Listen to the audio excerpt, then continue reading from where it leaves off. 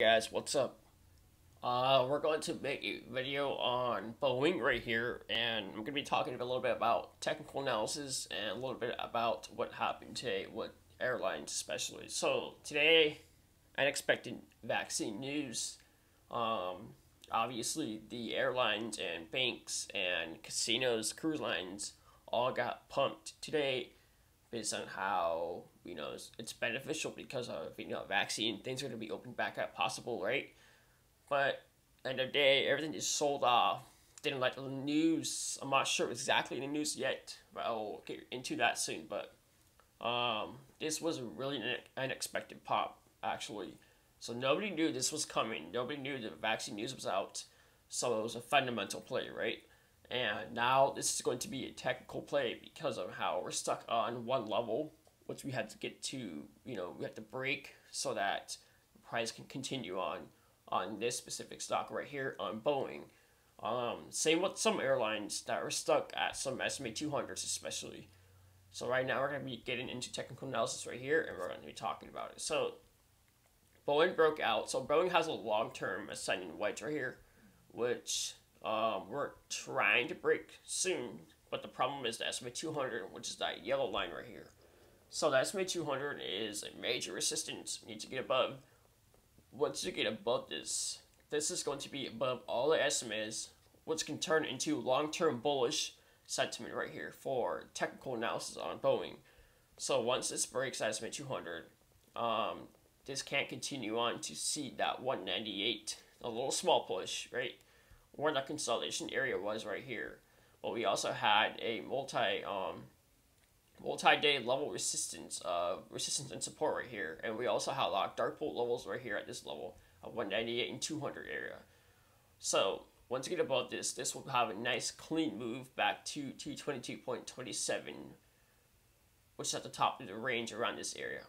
Okay, now a good thing about Boeing is that we also broke out of a little wedge right here, which is the top of this previous high based on this inside this little area right here.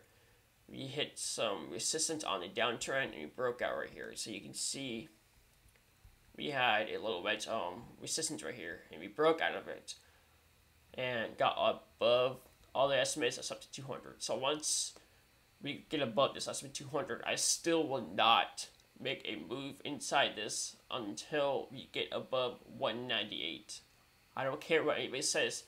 That's the safe move because sometimes stock breaks SMA 200 and the next day it comes back down and then it screws a lot of people over. So while we're waiting for a 198 move, there's also long-term weekly squeeze building right here. So that's something telling us that this can make huge moves in the future, but the market's confused, right?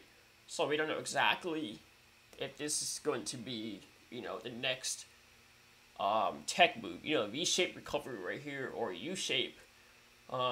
So no moves on this until we break that 198 and we can see that clean move back to 222.70.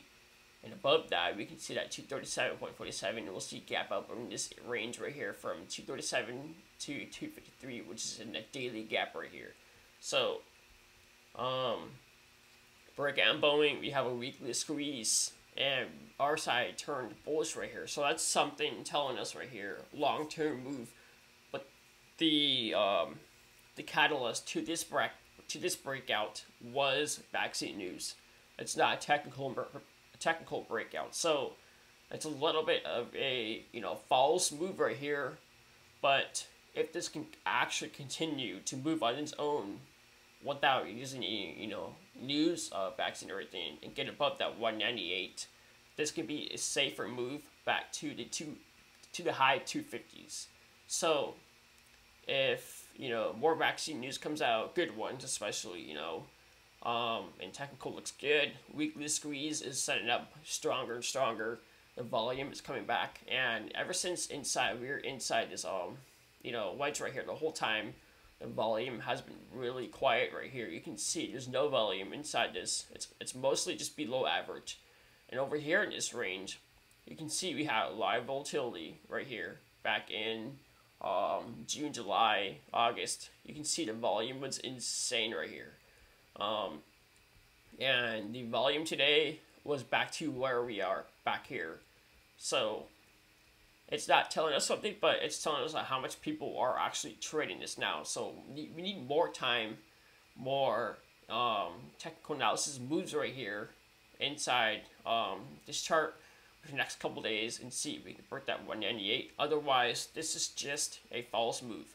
So also, I'm not going to play any puts because it's just a doji candle right here. So no direction right here. We touched SMA 200, rejected, and formed a doji. So looks like it's going to be a little bit tight range between the SMA 200 and the 100 as support right here. Now that we broke above this level here. So I'm not too worried about this. These two levels right here on the downside, so I'm only focusing on calls if this can actually break that 198 for long-term moves. So this is a technical analysis for Boeing right here. Indicators look good. I actually like the daily right here. Stock RSI is a little bit overbought already, which is not good because we just started the breakout today. But so we may have a little bit of pullback or a consolidating period under the SMA 200 break above, and the weekly will turn around and actually break out technical. So we'll see what happens for the week on Boeing. And I hope you guys enjoyed the video. Hope you guys learned a little bit about technical analysis and fundamental news and such. So I'll see you guys next video. And thank you for watching on here especially because I never made a video on Facebook. I hope you guys enjoyed this. If you liked it, please comment below and I'll make more for you guys on here. Thank you.